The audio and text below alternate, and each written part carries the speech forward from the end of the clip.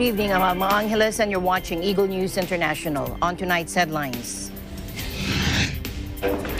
President Bongbong Marcos Jr. told United States Secretary of State Antony Blinken that the 70-year-old Mutual Defense Treaty, or MDT, between Manila and Washington is in constant evolution as China conducts military drills around nearby Taiwan. U.S. Secretary of State Antony Blinken affirms the U.S.'s ironclad commitment to its defense treaty with the Philippines as he meets his counterpart, Foreign Affairs Secretary Enrique Manalo, amid military drills of China around Taiwan. And Filipinos in Israel are advised to be vigilant and stay away from Golan Heights and places near the Lebanon and Gaza borders. The advisory was issued today as tensions flared between Palestinian militants and Israelis after the latter launched an airstrike on Islamic Jihad targets in the Gaza Strip. And Kiev and Moscow accused each other of striking Europe's largest nuclear site, causing a reactor stoppage as 3 grain ships departed Ukraine under a deal to avert food shortages.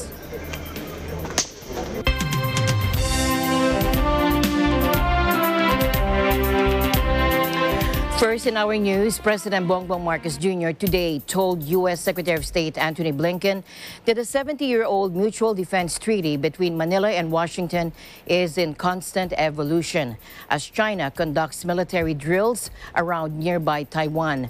This move also came in response to a visit to Taiwan by U.S. House Speaker Nancy Pelosi, which prompted fury in China. President Marcos said Pelosi's visit only demonstrated the existing intensity of the conflict rather than adding to tensions. Take a look. It is particularly timely, your arrival here. As we know, in this region, there have been many issues. The last few days have put to the fore some of them. The visit of your House Speaker, Nancy Pelosi, coming here, really just, I do not think, to be perfectly candid, I did not think it raised the intensity, it just demonstrated how the intensity of the conflict has been. It actually has been at that level for a good while now, but we sort of got used to the idea and put it aside. But nonetheless, this just demonstrates how volatile the international diplomatic scene is. The Mutual Defense Treaty is in constant evolution, I'd like to think of it. And the United States, as we spoke with your ambassador at some length when she came to present her credentials, is that we can no longer isolate one part of our relationship from the other. We are too closely tied. Because of the special relationship between the United States and the Philippines and the history that we have shared, and of course all the assistance and help and support that we have received from the United States over the years. And they can no longer be categorized as one thing or another because they cover such a large scope. I know that you take office, the inbox is very high, the outbox not quite as high, so I very much appreciate it. And I think it really is evidence of exactly what you're saying, Mr. President. Our relationship is quite extraordinary because it is really founded in friendship. It's forged as well in partnership, and it's strengthened by the fact that it's an alliance as well. To your point, the people ties between us are almost unique, and it's something that we tremendously valued in the United States, just as I know you do here. But we're also working together as partners in so many different areas, particularly economically. And of course, the alliance is strong and I believe can grow even stronger. We're committed to the Mutual Defense Treaty. We're committed to working with you on shared challenges. But I think what's so striking to me, Mr. President, is that we are working together on bilateral issues between us, and we're working together in the region, and increasingly we're working globally, because so many of the challenges we face are global in nature, whether it's COVID-19, and we've been proud to be your partner in working on that and protecting all of our people, whether it's climate and the need to deal with that existential challenge, or whether it's the impact of all these new technologies on the lives of our people. In these and so many other areas, the work we're doing together matters. It matters to people back home in the United States, and I hope and believe it matters to people here in the Philippines. So I'm grateful for this opportunity to deepen everything we've already been doing, and we're grateful to be working with you and your administration.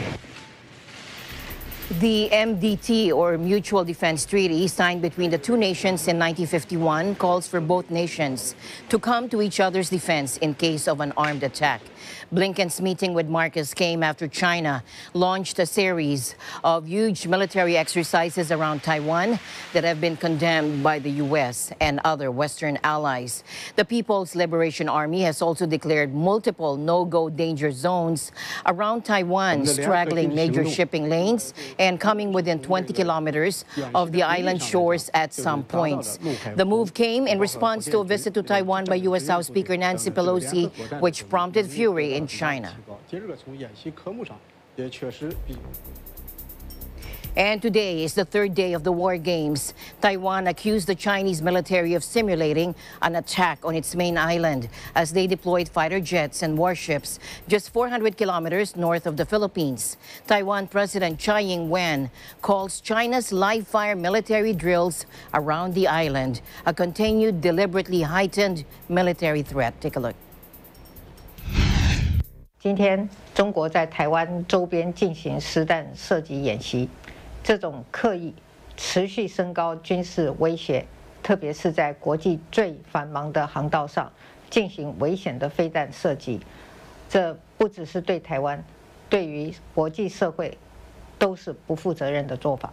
我要强调，我们不会升高冲突，不会挑起争端，但我们会坚定地捍卫主权和国家安全。 坚守民主自由的防线。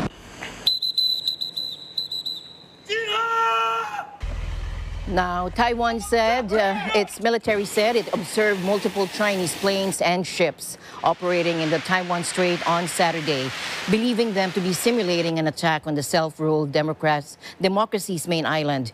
Beijing on Saturday continued some of its largest ever military drills around Taiwan, exercises aimed at practicing a blockade and ultimate invasion of the island, according to analysts. In a bid to show just how close China's forces have been getting to Taiwan shores, Beijing's military overnight released a video of an Air Force pilot filming the island's coastline and mountains from his cockpit. And the Eastern Command of the Chinese Army shared a photo it said was taken of a warship patrolling in seas near Taiwan, the island shoreline clearly visible in the background.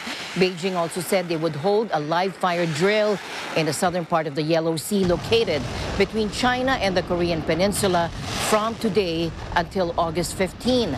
China's state broadcaster CCTV has reported that Chinese missiles have flown directly over Taiwan during the exercises, a major escalation if confirmed.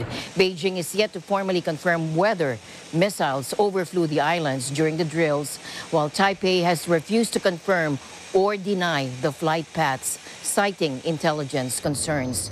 China's official Xinhua news agency reported that the military, quote, flew more than 100 warplanes, including fighters and bombers, during the exercises, as well as over 10 destroyers and frigates.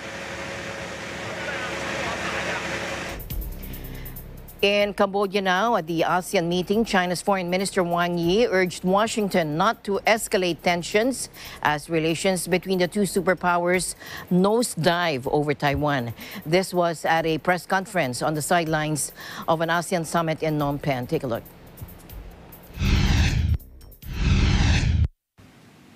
United States has conveyed to the PRC consistently and repeatedly that we do not seek and will not provoke a crisis. President Tsai has said the same thing. We anticipated that China might take steps like this. In fact, we described this exact scenario. The fact is, the speaker's visit was peaceful. There is no justification for this extreme, disproportionate. Well, this visit by Speaker Pelosi to the Taiwan region is a despicable farce. And by doing that, she has lifted the rod only to drop on her own feet. Because that only reinforced the consensus of the international community on the One China principle. It only makes the 1.4 billion Chinese people even more united and determined to advance the process of building a socialist, strong, modern country and to achieve national reunification. 我还要在此，中国的立场正当、合理、合法。 China's position is justified, it is reasonable, and it is legal. And the measures taken by China are firm, strong, and measured. The military exercises taken by China are open, transparent, and professional. They are consistent with domestic and international laws, as well as international practice. They are intended to send a warning to the perpetrator and a warning to the Taiwan independence forces. Imagine that if this important norm of non-interference is ignored and discarded, then the world will return to the law of the jungle. The United States and other countries alike will become even more unscrupulous in their effort to deal with all countries, in particular medium-sized and smaller countries, from a position of strength. And we should never allow that to happen. We should not allow humanity to take a step back and regress. And I believe that all countries need to come together to ensure that this will not happen. China said Friday it was ending cooperation with the U.S. on a litany of key issues, including climate change, anti-drug efforts, and military talks. The world's two largest polluters last year pledged to work together to accelerate climate action this decade and vowed to meet regularly to address the climate crisis. Pelosi, who Beijing also hit with sanctions for the visit, has defended her trip to Taiwan, saying that Washington would not allow China to isolate the island. The ministry said they sanctioned Pelosi because she was seriously interfering in China's internal affairs and seriously undermining China's sovereignty and territorial integrity with her visit.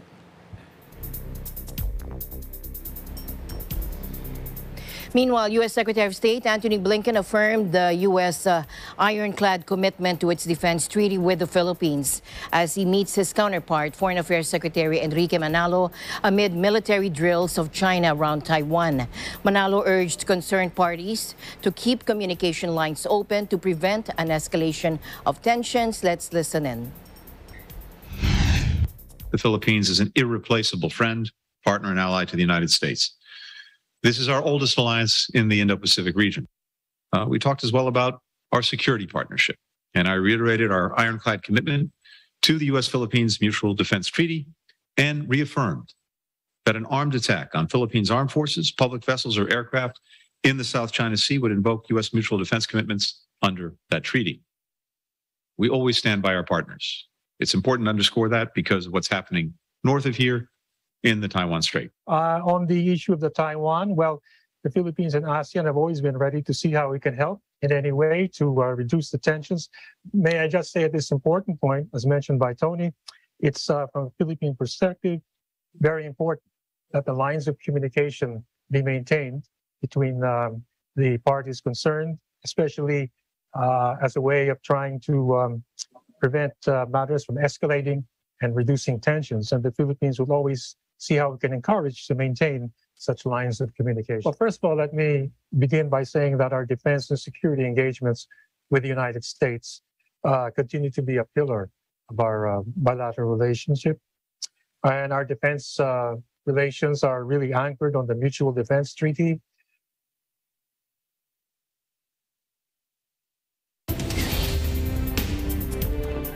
We'll take a short break and we'll be right back. Stay tuned.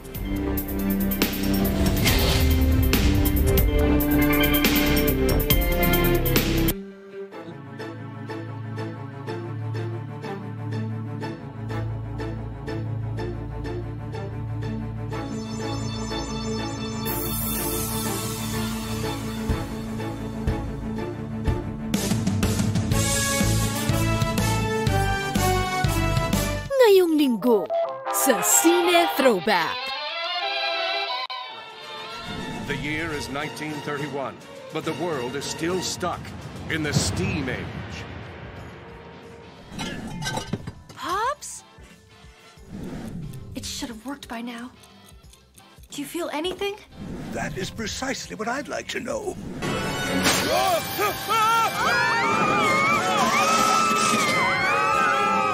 Ngayong linggo, alas 12 ng tanghali. Dito lang sa Net25. Panalo tayo pag together, walang talo pag together. Let's get together sa Net25.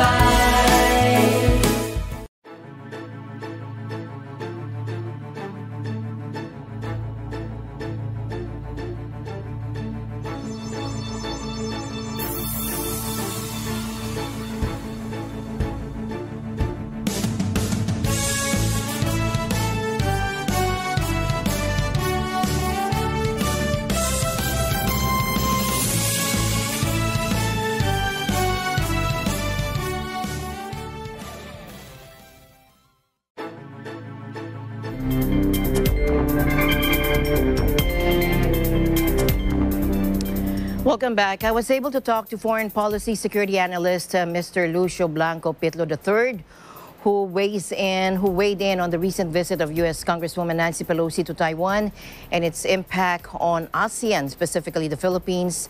Factors like the Philippines' proximity to Taiwan, our large OFW population, our trade investment relations with China, our mutual defense agreements with the U.S., all these entangle us in this potential diplomatic geopolitical powder keg. Let's listen in.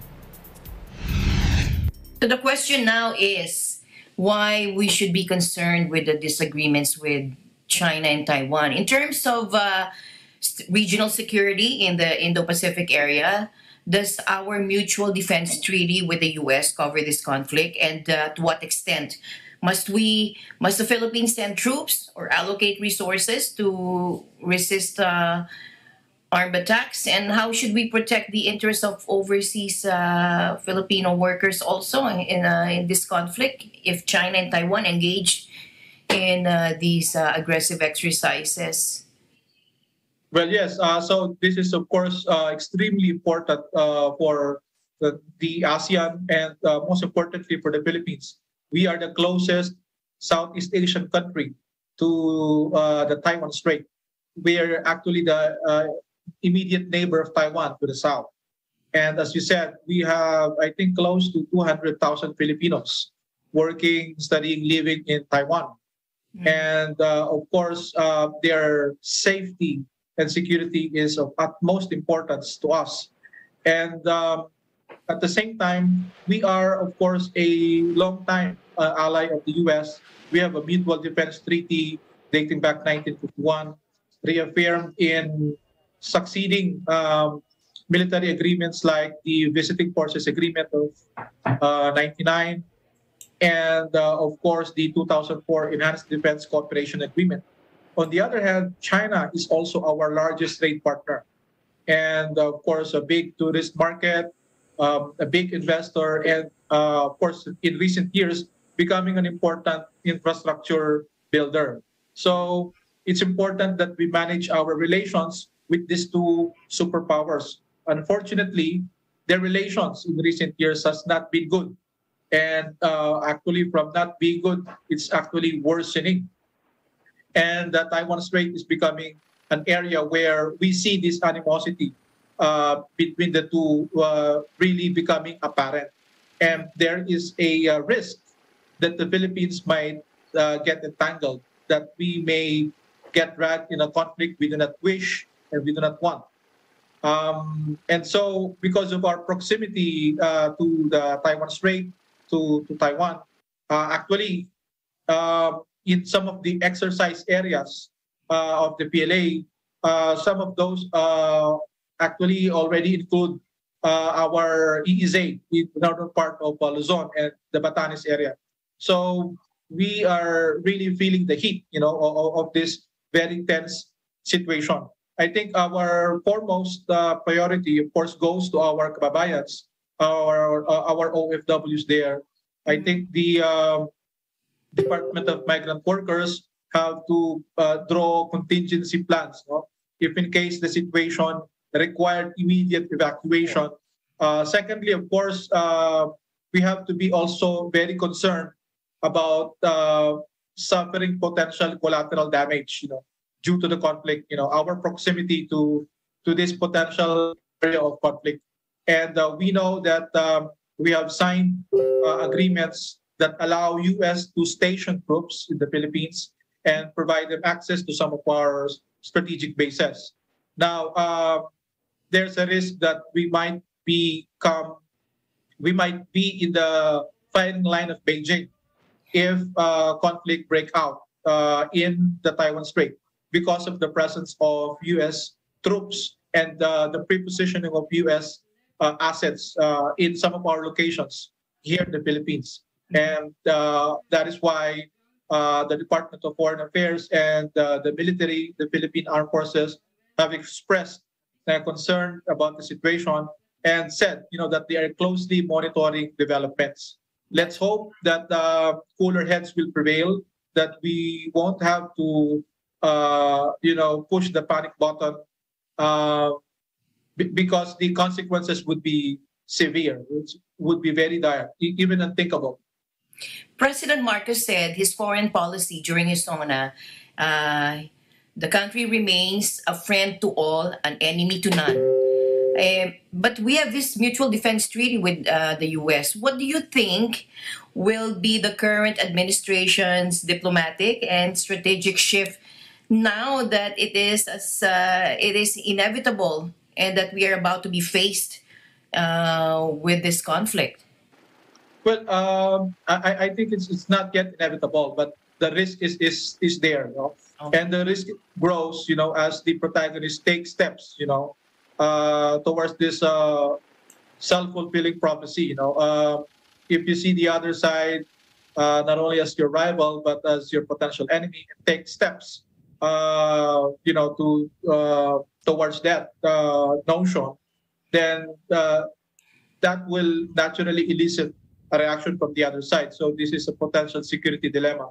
The unvirtuous cycle of, arming yourself because of the concern that the other side will, take coercive measures to change the status quo. And so, again, the Philippines has little agency, even if we work with our friends in ASEAN to try to offer offices, for both sides to have dialogue. If Washington and Beijing will not be able to hold on to those guardrails, to manage their competition, and Taiwan is really a very sensitive touch point for both sides. Yeah. Then the risk of other countries being entangled into this conflict has, grows large. Yeah. And so the Mutual Defense Treaty, of course, provides, that both U.S. and the Philippines have to come to each other's help when an attack was made. So if there would be actions against Taiwan, and U.S. will respond accordingly, and U.S. gets attacked in the process of taking steps to defend Taiwan, then the Philippines may be put in the crossfire. And of course, that is the big concern that, of course, given all the problems that we are already facing, this will be of very serious and immediate, it would require urgent attention from our government. What do you think would be some of the steps to soften the impact of the visit or any aggressive stance in the near future?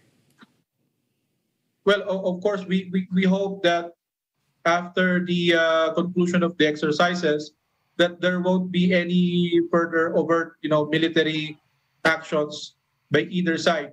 But let's see. The dust after the visit of Pelosi to Taiwan already settled, and so far, I think it would be a combination of economic and military responses from China, specifically targeting Taiwan, which they consider as a renegade province, part of their territory and what China considers a core interest. And so, of course, countries would try to refrain, from taking steps that would incite, further tensions. So maybe a possible natural cooling process, after the tense visit, and we'll see, what happens next. But I think after the exercises, the economic sanctions against Taiwan and other countries that may express, openly support, for Taiwan, or the visit of Speaker Pelosi to Taiwan, they may also likewise suffer from potential economic retaliation, from mainland, because the level of infuriation, the rage and agitation on the part of China is really that strong, and because they think a line has been crossed, so let's hope that both sides will probably find another way, to de-escalate the situation. Unfortunately, the visit, came days after President Xi and President Biden had a telephone conversation. Yes. And I think in that call, there was hope that at least both sides, if they cannot be friends or if they cannot improve the situation, they would at least prevent it from getting worse. Yeah. But the visit came, and of course, the temperature in that area shoot up again. Let's hope, that there would be some back-channel discussions between U.S. and China, and that, of course, the concern of mainland that what they consider as separatist or independent-leaning elements in Taiwan would not be emboldened, or capitalized on the visit, to take further measures, that would exacerbate the situation. Let's hope it won't come to that. Well, yes, please. Can President Biden do something to improve the situation? Well, there was already a telephone call made before the visit. Maybe a back-channel talks, or even maybe again another phone call before the elections, midterm elections of November, and of course, this November there will be again a series of meetings here in ASEAN, and I think it is an opportunity, for presidents, top leaders of both sides, to be present in Southeast Asia, whether in the G20 in Bali, or the APEC summit in Thailand, or the ASEAN Summit 3 in Cambodia. So ASEAN can be a place where leaders, top leaders of both sides, can meet on the sidelines and discuss this brewing situation and find ways to lower down the temperature. Mm-hmm. All right, thank you very much for your insight, Mr. Pitlo. I was hoping that ASEAN also can play a role in lowering the temperature. And as you say, thank you very much for all that. Thank you very much. Always welcome, po. In today's other news, Israel hit Gaza with airstrikes today, and a Palestinian militant group retaliated with a barrage of rocket fire in the territory's worst escalation of violence since the war last year. Estoy en Israel hace 22 años Y bueno, estas son situaciones que lamentablemente ya cuando llegamos sabíamos que podían ocurrir. Me radiqué en Ashkelon hace 17 años. Hubieron años peores, situaciones peores. Por supuesto que lo que deseamos todos es que esto se termine pronto y que en algún momento podamos llegar a tener una vida más tranquila, nosotros y toda la gente que vive alrededor nuestro. Now, Israel has said it was forced to launch a preemptive operation against Islamic Jihad, insisting the group was planning an imminent attack following days of tensions along the Gaza border. Islamic Jihad said that initial Israeli bombardment amounted to a declaration of war before it unleashed a barrage of rockets towards Israel. The rocket fire and Israeli strikes were continuing today, risking a repeat of an 11-day conflict in May of 2021 that devastated Gaza and forced countless Israelis to rush to bomb shelters. Daily life in the enclave has come to a standstill, with streets largely deserted and most shops closed. Some power lines have been disrupted by the Israeli airstrikes. Health authorities in Gaza, a Palestinian enclave controlled by the Islamist group Hamas, said 11 people have been killed by Israel's bombardment, including a 5-year-old girl, with more than 80 others injured. Israel's army estimated that its operation has killed 15 militants. Early on Saturday, Israel broadened its operation against Islamic Jihad, a group that is aligned with Hamas, but often acts independently. Meanwhile, Filipinos in Israel are advised to be vigilant and to stay away from Golan Heights and places near the Lebanon and Gaza borders. The advisory was issued today as tensions flared between Palestinian militants and Israelis after the latter launched an airstrike on Islamic Jihad targets in the Gaza Strip. The strike reportedly killed a top commander of a Palestinian militant group and 9 others, including a 5-year-old kid, triggering a retaliatory rocket barrage. The embassy, citing the Home Front Command, said educational activities are prohibited in the Gaza envelope and South Israel. It likewise urged Filipinos to take necessary precautions when riding public vehicles and refrain from going to crowded places as much as possible. The United Nations said the continuing escalation in the region is very dangerous and urged concerned parties to immediately halt the rocket launch.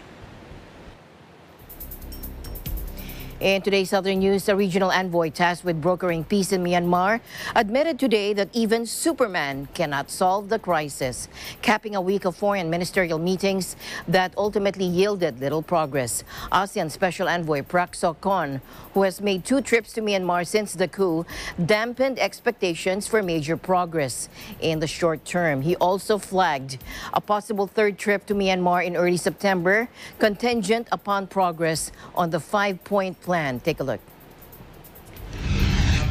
I told the meeting yesterday after my briefing about our effort to help Myanmar. I told them, I'm sorry, I'm just a special envoy. I'm not a superhero, not Superman. And I think that even Superman cannot solve Myanmar problem. Issues cannot be solved by 1 meeting, by 2 meetings, by many years of meeting. Negotiation take years. Like the issue in Myanmar. After 2 visits of the special envoy, 2 visits only, some people start to lose patience and ask for results.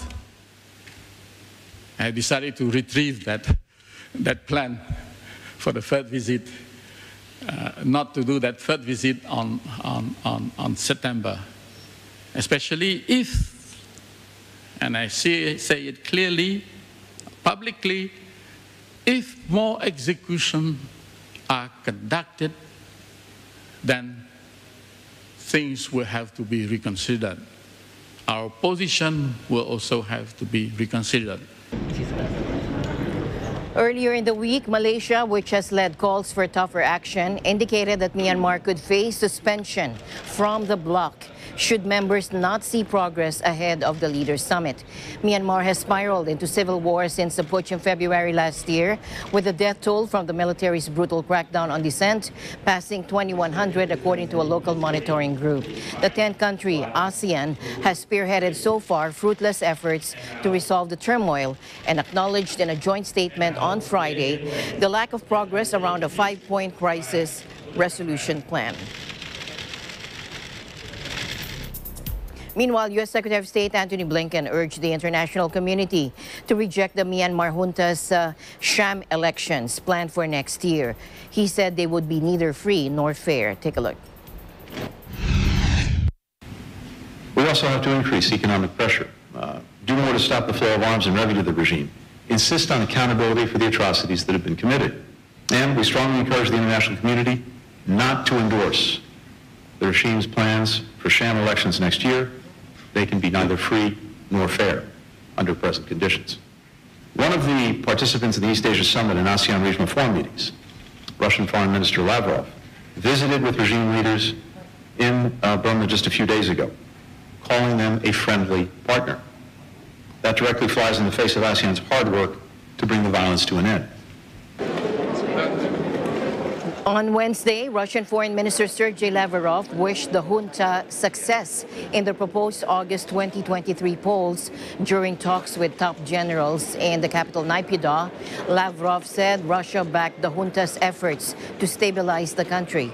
Isolated and sanctioned by many Western countries, the junta has turned into allies Russia and China, who have been accused by rights groups and a UN expert of arming Myanmar's military with weapons used to attack civilians.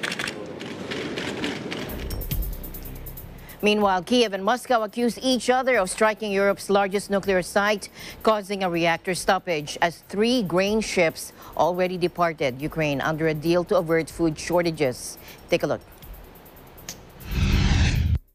Сьогодні окупанти створили чергову надзвичайно ризиковану ситуацію для всіх в Європі. Вони обстріляли Запорізьку АЕС, причому двічі за день. Це найбільша атомна станція на нашому континенті. І будь-які обстріли цього об'єкту – це відвертий, зухвалий злочин, акт терору. Росія повинна нести відповідальність вже за сам факт створення загрози АЕС. І це не тільки ще один аргумент на користь визнання Росії державою-спонсором тероризму. Це аргумент і на користь того, щоб застосувати жорсткі санкції проти всієї російської атомної галузі, від Росатому до усіх пов'язаних компаній і осіб. Це суто питання безпеки. Russian troops have occupied the Zaporizhzhia nuclear plant in southern Ukraine since the early days of their invasion, and Kiev has accused them of storing heavy weapons there. Moscow, in turn, has accused Ukrainian forces of targeting the plant. 3 strikes were recorded on the side of the plant near one of the power blocks where the nuclear reactor is located, according to Ukraine's state-run nuclear power plant operator, Energoatom, in a statement. It also said there are risks of hydrogen leakage and radioactive spraying. The fire danger is high. According to Energoatom, it did not report any casualties. The Defense Ministry in Moscow denied the reports and said Ukrainian armed units carried out 3 artillery strikes on the territory of Zaporizhzhia nuclear power plant and the city of Energodar. Ukrainian forces are conducting a counteroffensive in the south where they claim to have retaken more than 50 villages previously controlled by Moscow. After food prices reached historic highs in March following Russia's invasion of Ukraine, world food prices fell sharply last month. And that is according to the UN Food and Agriculture Organization, which attributed the falling prices to a double-digit drop in the cost of cereal and vegetable oil. FAO chief economist Maximo Terrero Cullen hailed a welcome decline, especially from the point of view of access to food. Take a look. And today I'm going to report about the FAO Food Price Index, which fell for the 4th consecutive month in July, after reaching an all-time high in March of this year, since the FAO began publishing monthly figures in January 1990. This decline was the steepest monthly fall in the index since October 2008. So the decline from very high food commodity prices is welcome, but many uncertainties remain, including still high fertilizer prices that impact farmers' livelihoods and future production prospects for the next year, and the global economic outlook and currency movements, all of which pose ongoing constraints for the global food security. Lower crude oil prices are also a welcome sign, which could lead to a considerable downward pressure on food commodities, but uncertainties over gas availability, which prices are still increasing, are important and could destabilize still the fertilizer market and the feed supplies. We will have the head of these. Now, he also warned that many risks still weigh on global food security, such as a recession or high fertilizer prices, and their potential impact on production and farmers' livelihood. Meanwhile, 3 more cargo ships loaded with Ukrainian grain left the country's ports on Friday as part of the UN-led bid to relieve global food insecurity. The green light for the shipment of more than 58,000 tons of corn was issued by the Joint Coordination Center of the Black Sea Grain Initiative, a deal agreed between the UN, Ukraine, Russia, and Turkey. It also follows the first commercial shipment of more than 26,000 tons of corn from the Ukrainian port of Odessa earlier this week aboard the Sierra Leone flagged Razoni. The ship arrived in Istanbul's waters on Tuesday evening after sailing from Ukraine's main Black Sea port of Odessa on Monday and set a course for Tripoli in Lebanon. The news continues here on Eagle News. We'll be right back.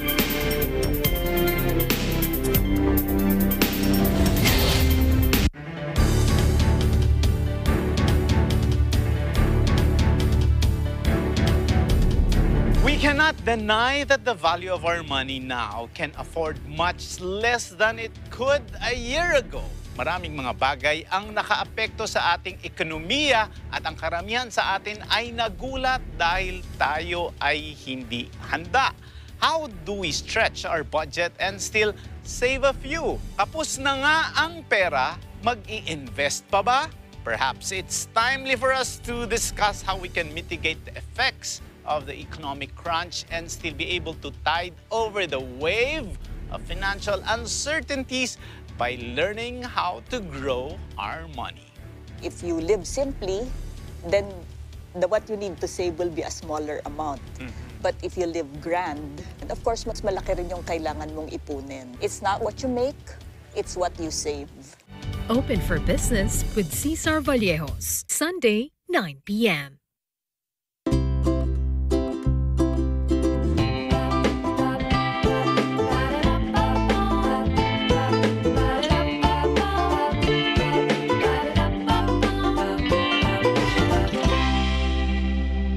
Ngayong linggo sa Cine Throwback. The year is 1931, but the world is still stuck in the steam age. Pops? It should have worked by now. Do you feel anything? That is precisely what I'd like to know.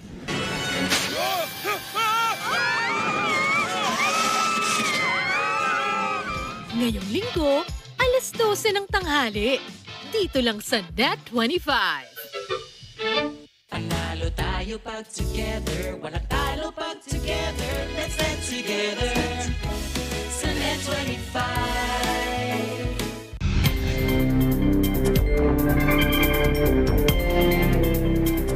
Welcome back. The CDC and Prevention and the Task Force for Global Health is going to co-host in person the 11th International Conference on Emerging Infectious Diseases. More from Jeff Sanidad. Jeff. The Centers for Disease Control and Prevention, or CDC, and the Task Force for Global Health will co-host in person the 11th International Conference on Emerging Infectious Diseases, or ICEID. The conference will run from August 7 to 10, 2022 at the Hyatt Regency Atlanta Hotel in Atlanta, Georgia. Held every 3 years, the conference brings together more than 1,500 public health professionals from around the world to exchange the latest information on issues affecting the emergence, spread, and control of infectious diseases. The 3-day program includes plenary and panel sessions with invited speakers, oral abstract and poster presentations, and multiple scientific and public health exhibitors. These sessions will all focus on emerging and re-emerging infections. Selected oral presentations include how mask wearing varies across different settings, turning farmers into disease detectives, and a new paradigm for pandemic preparedness. Jeff Sanidad, Washington, D.C., Eagle News. We live in extraordinary times. Major flooding in California's Death Valley stranded approximately 1,000 people, buried cars, and shut down all roads into and out of the famously parched National Park. No injuries were reported according to the National Park Service, but around 60 cars were bogged down under several feet of debris. A total of 1.46 inches of rain fell in the park's Furnace Creek area, almost tying the previous daily record of 1.47 inches. The average annual rainfall is less than 2 inches a year. Higher temperatures caused by climate change mean the atmosphere holds more moisture, unleashing more rain. According to UN climate experts, even if the world manages to limit warming to 1.5 degrees Celsius, some regions will experience an increase in frequency, intensity, and quantity of heavy rainfall. The risk of heavy precipitation episodes increases with temperature rise. Still in the U.S., some of the busiest airports in the U.S. from D.C. to New York are on ground delay. And as severe storms move in, thousands of flights delayed or canceled. Meanwhile, tens and millions of Americans are under heat alert, temperatures surging into the 90s and into triple digits, and increasingly severe weather have been tied to climate change. Dallas topping triple digits at 100 degrees 4 times. And then there is the storm. Take a look. At 6:52 p.m. this evening, DC Fire and EMS received a call for report of a lightning strike with multiple patients here in Lafayette Park. Obviously, anytime there's lightning, you should go indoors or you should go to a safe place. And trees, of course, are not safe places. 3 people, including an elderly couple celebrating their 56th wedding anniversary, were pronounced dead Friday after being struck by lightning in a park near the White House. The lightning hit Lafayette Square, a small park across the street from the White House, shortly before 7 p.m. local time. All the victims were taken to local hospitals, but on Friday morning, the Metropolitan Police confirmed that 2 of them, 75-year-old Donna Mueller and 76-year-old James Mueller from Giantsville in Wisconsin, had been pronounced dead. The couple had been high school sweethearts and were in the Capitol to mark their wedding anniversary. Their niece, Michelle McNett, told the Milwaukee Journal-Sentinel. Later Friday, a 3rd victim, a 29-year-old man, also succumbed to his injuries. The victims had apparently sought shelter from the storm under one of the park's trees. Meanwhile, the French government said that it had activated the crisis task force to coordinate efforts to alleviate the impacts of a historic drought exacerbated by a 3rd extreme heat wave of the summer. Take a look. Sauf que on est dans un contexte qui ne correspond plus à aucune habitude. On n'a jamais connu une sécheresse comme celle-là. Et la mauvaise nouvelle, c'est qu'aussi loin que notre regard porte, on n'a aucune raison de penser que ça va s'arrêter. Et c'est même pire que ça, puisqu'on a canicule et sécheresse, et donc un cercle vicieux qui fait que, à cause de la sécheresse, on a peu de ressources, et à cause de la canicule, on a besoin de davantage de ressources. Oui. Water restrictions have already been ordered in nearly all of France's 96 mainland departments, with 62 at the highest alert level. And the Meteo France Weather Agency has forecast little relief for the coming weeks. Soaring temperatures have increased the evaporation of lakes and rivers, whose levels have fallen just as irrigation needs are increasing ahead of autumn harvest. The state-controlled electricity provider EDF has also had to reduce output at several nuclear plants chance because river temperatures have become too high, which means water used to cool reactors cannot be safely returned to natural waterways. Several other European countries have also issued severe drought warnings, with the EU urging members this week to reuse treated urban wastewater for the continent's parched farms. The crisis has kindled fears that yields of grain and other crops will suffer, further raising food prices already climbing. On a lighter note, a giant digital dog appeared on screens in Tokyo's busy shopping and business district of Shibuya, the latest 3D display in the megacity following a massive 4K cat that went viral last year. Take a look. 渋谷はですね、見ても分かるようにいろんなマルチのスクリーンがたくさんあるんで、ただ普通に2D で流しただけではですね、もうみんな慣れちゃってるし、大して広告にならないけれども、ああいう立体で本当に飛び出してくるようなものをやればですね、みんなの目も引くし。 The new installation sees the dog appear at the top of each hour across 8 different billboards, leaping from screen to screen and catching a frisbee. The digital canine is the same Akita breed as Hachiko, a dog famous in Shibuya with its very own statue outside the area's busy train station. And finally, in our news, Jeff Bezos' Blue Origin launched 6 people to space, including the first from Egypt and Portugal on the company's 6th crewed flight. Both the New Shepard suborbital rocket and crew capsule separately returned to the base in the West Texas desert, completing the N-22 mission around 11 minutes after liftoff. Now, the crew included Egyptian engineer Sarah Sabri and Portuguese entrepreneur Mario Ferreira, both the first people of their countries to leave Earth. It also included Kobe Cotton, one of the 5 co-founders of the YouTube sports and comedy channel Dude Perfect, which boasts more than 57 million followers. A Blue Origin spokeswoman confirmed all 6 crew were paying passengers, though Sabri's seat was sponsored by non-profit Space for Humanity. Blue Origin has not revealed its ticket prices. Past flights have included celebrity guests who have flown for free, including Star Trek legend William Shatner.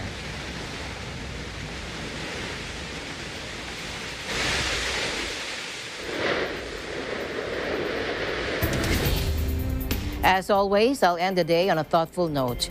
Our ability to look back and smile at our past is proof that God's plan is to keep us moving forward. This has been Eagle News International. I'm Alma Angeles. Stay alert, stay informed, because we live in extraordinary times. Good night.